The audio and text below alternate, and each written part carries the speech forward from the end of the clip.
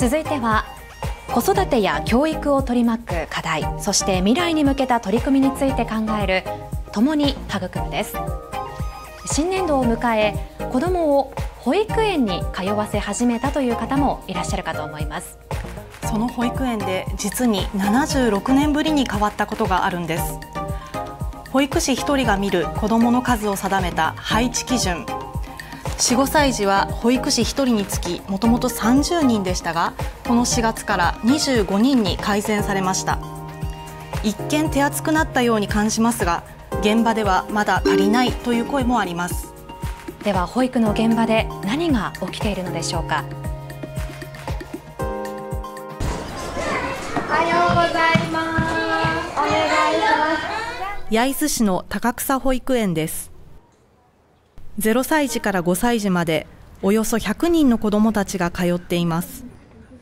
各クラス登園確認お願いします。この園では30人近い保育士がインカムを使って緊急時に備えています。午前中は遊びの時間、4歳児18人に保育士は2人、5歳児24人に2人と国の基準よりも多く配置しています。昼ごはんの準備が始まりました。この園には卵アレルギーの子どもがいます。他の子どもたちの食事と混ざらないよう分けて調理し、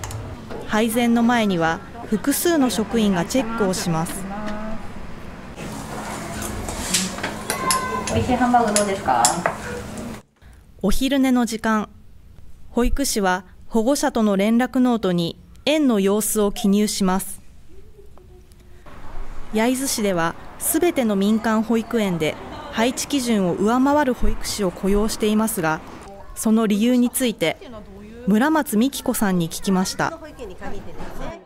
アレルギーのガイドラインもそうだし、睡眠のガイドラインとかもいろんなガイドラインが今出ていますよね。いろんな形の保育が導入されてきているので、それをやっぱり実現していくっていうことがやっぱり求められてきているからじゃないかなっていうふうには思いますけどね。76年ぶりに見直された4、5歳児の配置基準。保育士1人が見る園児は30人から25人に改善されましたが、理想の配置基準を聞いてみると、なぜ15対1？一人一人の課題を一人一人ちゃんと見つけてあげてって考えたときに、やっぱりそのぐらいの人数なら本当に丁寧に見れるかなと思います。18対1、これなぜこの数字ですか？どうしても自分の力以上のことに挑戦してみたりとか、体を動かす運動量が増えてくるので、その点でやはり見守る目っていうのはすごく必要になってくるかなというふうに思うので、25対1では少し難しい面もあるかなというふうにも感じます。保育士が子どもと向き合う時間を少しでも増やす取り組みが全国的に活発になっています。静岡市の西久保こども園では業務の一部をデジタル化しています。これは1年間で配布したお便りになります。保育士が一つ一つ手で折って園児たちのカバンの中に折ってしまうっていう作業が今まではありました。1回の作業は10分程度でも積み重なると保育士にとっては膨大な時間を費やすことに。そこで園からのお便りを保護者に一斉送信できるアプリを導入しました。ボタン一つで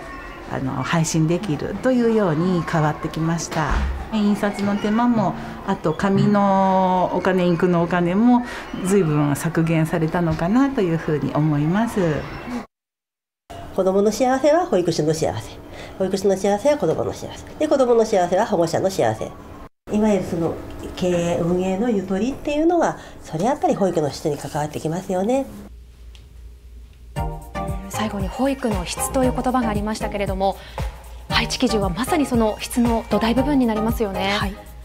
ただ改善されたといっても、もともと基準を上回る保育士を配置している園が多く、では人件費をどう捻出してきたかというと、園内で一時保育施設を運営するなど、そして収入を得るなどして、つまり園の自助努力でやりくりをしてきたのが現状です。見直しがされても現場が求める数と配置基準はまだまだかけ離れています。保育の質を高めるための模索が続きます。